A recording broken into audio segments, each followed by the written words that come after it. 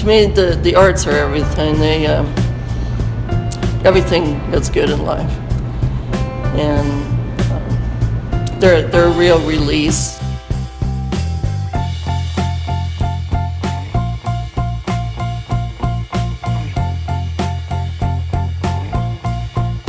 Artists, I think, are the most sensitive of people. They can see the beauty, they can make the beauty, but they can also feel the pain. And just being able to create that beauty helps you through so much of the heartaches in life. It gives you an outlet.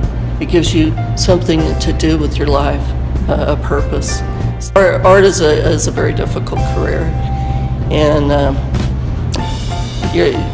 you're putting yourself out there, you're being judged, and it can be hurtful at times that people, you think that people don't see your worth, but you have to, no matter what, you just keep on going. If you love art, to just keep on going no matter what happens.